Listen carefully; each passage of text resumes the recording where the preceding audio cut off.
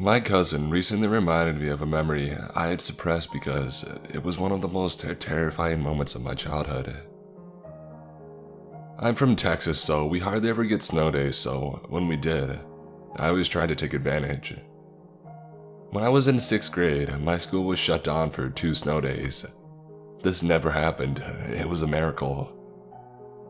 On one of the days, my cousin came over and we decided to walk to my old elementary school to go play at the park. It was about 4 blocks away from my house. I lived in the neighborhood for years, so I knew someone on almost every block. This is important for later. I always felt safe and I knew the neighborhood, so walking to the park with my cousin was no big deal. We got to the park and surprisingly, we were the only 2 people there. We were having a blast. We moved from the playground to the field behind the playground. To kind of explain the layout, we entered the playground from the back parking lot, so we had to walk through the parking lot to the field next to it to get to the playground. There is a dumpster in the parking lot that was against a brick wall. There is a space between the wall and the dumpster that a lot of teenagers used to hang out behind. On the other side of the wall was the playground, and a few yards to the left of the dumpster was a large field. So, we're enjoying our time when this truck pulled up. There were 2 men in it. I got a really bad feeling. I told my cousin that we should probably head home. My cousin insisted that it was nothing, so I shook it off and I kept playing in the snow. The men got out of the truck and went behind the dumpster. My cousin reassured me that it was not a big deal because, like I said, a lot of people went back there. And that's when they started yelling, saying things like, "Woo, this is gonna be fun." Even at age 11, I was paranoid.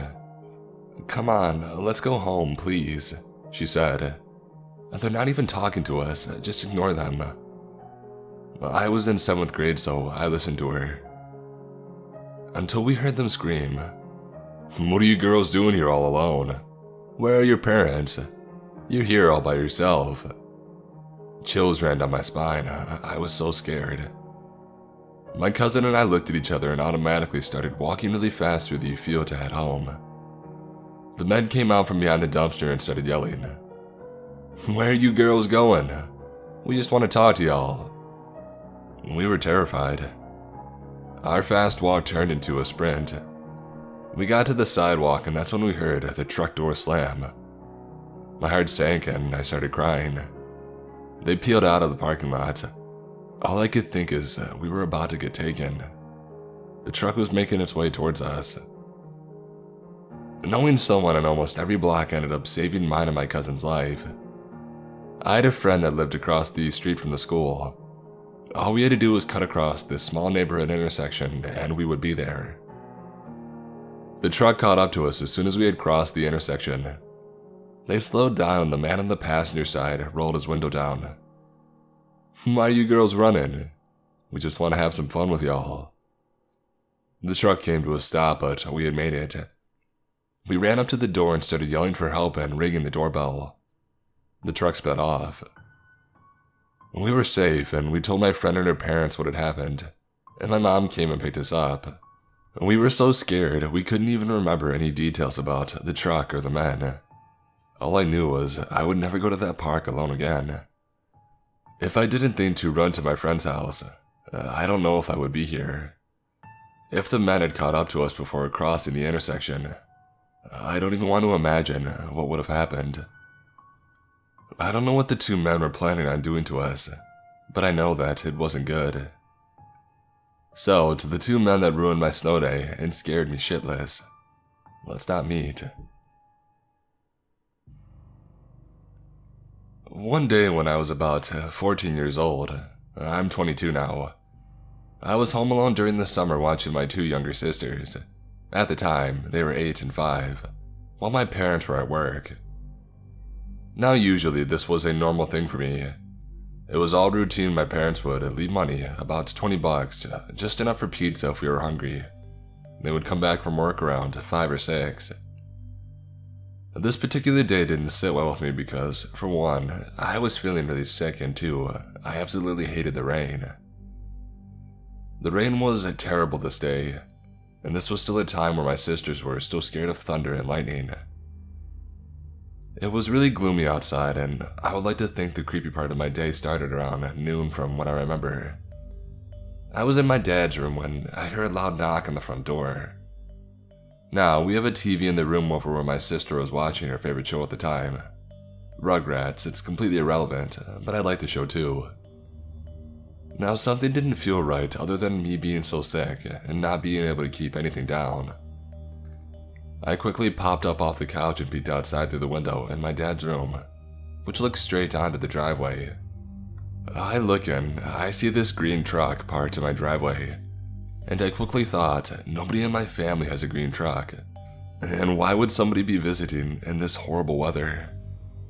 So, quickly and quietly, I make my way to my sister's room, and tell her to help me make sure all the windows are locked in the house.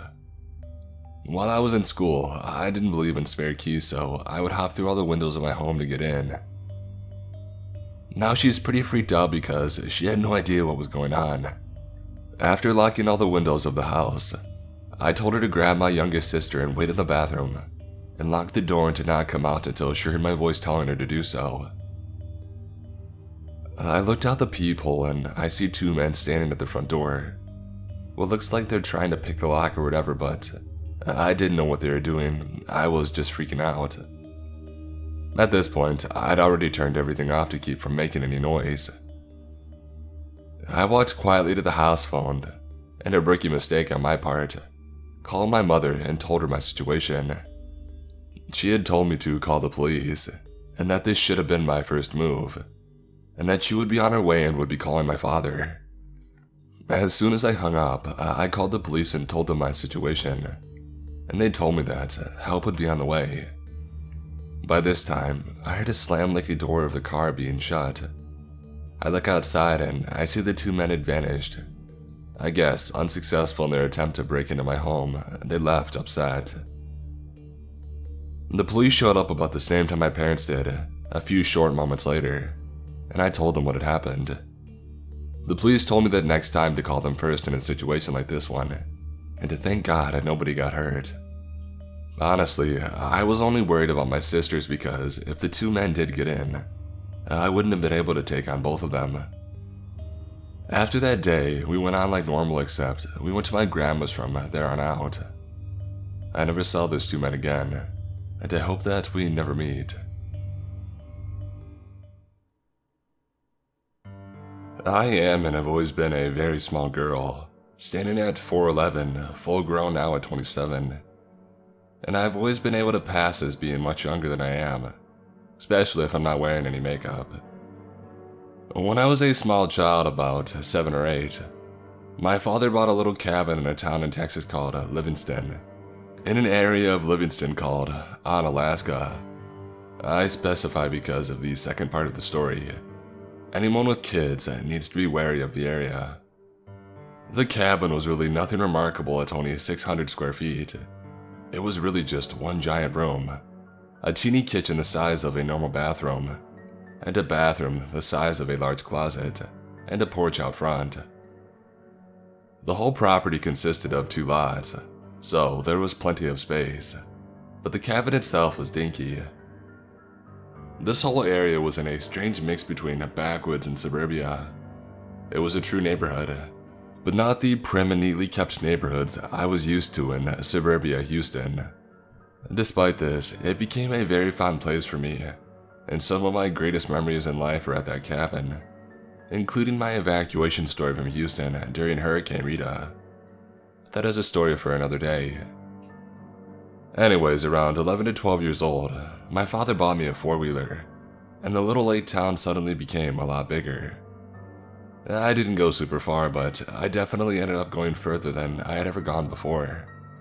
And it was quite common to see me zipping up and down the roads with a pile of neighborhood kids on the back of the 4-wheeler when we would go up to the lake house on weekend visits. This was around 2001 to 2002, so cell phones were a thing, but it was still common for people not to have them. Usually I had a beeper that I carried around, but with no phones at the lake house, my father gave me a walkie-talkie with a very long reach instead. Looking back on it now from a world of cell phones, this seemed like a bad idea. This was a small town and we had spent so much time here that it felt safe. So one of these weekends, I was buzzing around my neighborhood like I usually did, and I stopped at this peninsula that overlooked the lake. This was a set of docks that us kids always came to when we wanted to swim, despite the very real threat of giant alligators. But being stupid kids, we really didn't worry about that. And I was overlooking the lake when my walkie-talkie buzzed to life. Naturally thinking it was my parents trying to reach me, I answered quickly. I couldn't quite make out what they said at first, so I tried confirming that it was my dad. At this point in the neighborhood was a little ways away from the cabin, but I had reached my parents from this point before, so despite the fact I could not quite recognize the voice, I assumed it was my dad. Nothing seemed out of the ordinary at first. I don't remember exactly how the conversation went, but it was off enough that I remember being slightly annoyed. Garbled questions that I had answered, but no answers that would have hinted at who I was or where I was. Eventually, the conversation started to drift in a way that I knew something was off, but I was not alarmed just yet, as my dad was notorious for pulling pranks on me and goofing around. I kept talking stupidly. Alarm bells weren't going off yet. Finally though, the guy on the other end of the walkie-talkie makes a comment. I cannot for the life of me remember what he said exactly, but it was enough to make me doubt that it was my father. This is when things took an extremely creepy turn. Bear in mind, I'd been talking to this guy pretending to be my father for a good 15 minutes, sitting on my four-wheeler on this peninsula. I can see you. You should come take a ride in my boat, he said. My father had a boat, but this was so out of character that it made me realize that it wasn't my father. Dad, you're not Dad, are you? What are you talking about? He said. If you can see me. I started feeling a bit peeved that this guy had been messing with me. What am I wearing? He paused for a second before the walkie crackled to life, and he said very clearly, You're wearing an orange shirt. You have red hair and you're sitting on a red four-wheeler right by the swim docks. Why don't you come for a ride in my boat? At this point, my eyes widened and my blood ran cold. This entire time, some strange guy that I didn't know had been watching me from God knows where. It took me maybe 10 seconds to look around wildly and then kick the four-wheeler up and race out of there so fast that the wheels had a hard time catching the ground. I remember the wheels spun out against the gravel beneath them, and when the four-wheeler finally started moving, little me had a hard time holding on. I floored it the entire way home, stopped in the middle of the yard and burst into the house. Obviously, the first thing I did was ask my parents if they had contacted me, which they had not and hadn't for hours. I was in such a panic that there was no way my dad wouldn't have convinced had it been him. He was a practical joker, but he knew when the fun was over. I hate to think what might have happened had I continued sticking around the area, or if I hadn't figured out that it wasn't my dad pulling my leg. Nothing came of this incident though, and my childhood up there resumed as normal. Eventually, the weekend visit stopped, but the story doesn't end there. During my parents' divorce, I moved to live at the lake house permanently with my father, or at least until we could find something better. This was the only place that we could go when he left my mother, which is a long story in and of itself, but I won't get into that. My father had recently suffered from health issues, so I took a job at a nearby gas station, tobacco barn, to pay the bills and let him recuperate. Thankfully, the lake house had no bills save for electricity, water, and internet, so my small salary was enough to keep us going. I only worked there for 3 months, but those 3 months were by far the creepiest that I'd ever experienced. Within the first month, a rather tall and obese man became infatuated with me, and he couldn't have been creepier. He had short crew-cut hair and a slightly unkempt beard and mustache combo. The first time that we ran into each other, he stared at me with these wide, crazy eyes, got his gas, and just stood there for 2 or 3 solid minutes, just staring. When I asked him if I could help him, he said nothing. Now, the part of the tobacco barn I worked in was strictly the gas side, and I was pretty much in a glass box with an opening to take people's money and give them their cigarettes, which I could not have been more thankful for. Several times this man came to visit, and he would leave to pump gas after staring at me awkwardly. About the 4th or 5th time, after I thought that he had left, I heard a knock on the other side of the barn on the glass. And there he was, face pressed against the glass, staring at me with this wide, manic grin, and waving at me with his fingers. It was enough to send me running for my manager when he left, demanding to go on break before I peed myself. The last time that I saw him, I will never forget though. It has been etched into my mind so deeply that I doubt bleach could scrub it away. He arrives as he usually did and orders his gas. This time, however, he reached through the hole in the glass and grabbed my hand before I could put the cash away in the cash register. It wasn't a violent grab, but it was firm enough to keep me from pulling away. Being a very sheltered 18-year-old, I froze in place. "I love you," he said, refusing to let go of my hand. I simply stared at him, unnerved and alarm bells ringing in my head. "Say it." "What?" I responded. "Say you love me." Naturally, I just wanted this guy to go away. And being so freaking scared out of my mind at this point of him, I stammered and I said it out of impulse. Maybe he would let me go and go away. "I love you," I said uneasily. "Call me if you need anything." "What's my number?" he asked again. This threw me off completely, and the look on my face probably gave away my confusion, because he repeated himself, despite my stammering that I did not know. Finally, he said something that made my blood run cold. I felt like I was going to throw up. "It's 911.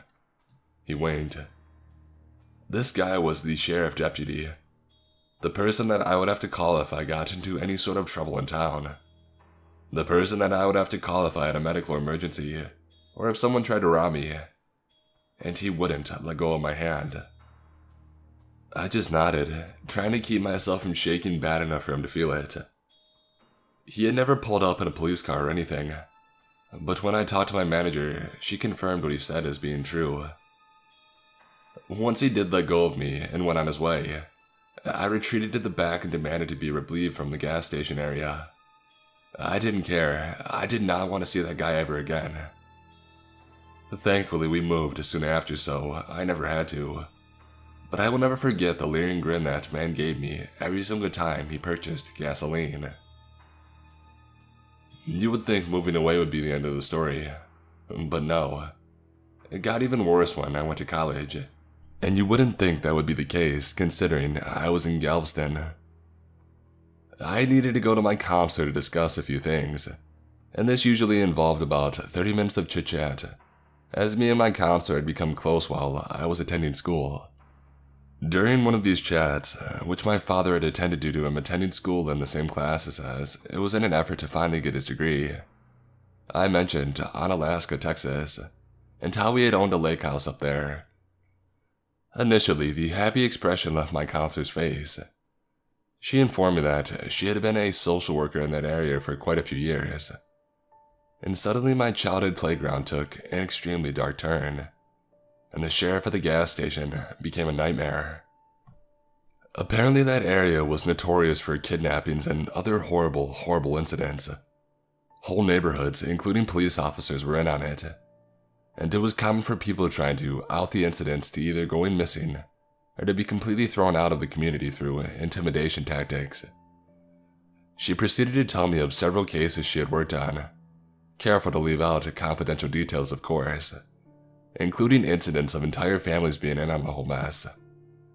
When I told her about the sheriff that I had encountered, she kind of paled and wouldn't tell me anymore, except that she wasn't surprised. The conversation went on for over an hour and a half, but it was enough to make me never want to return to the small town that I had called my childhood summer home. and vowed to never ever bring any children I might have in the future there. So did the guy that intercepted my walkie-talkie signal and tried to lure me onto his boat. And to the creepy sheriff, let's never meet again. For the love of God, please.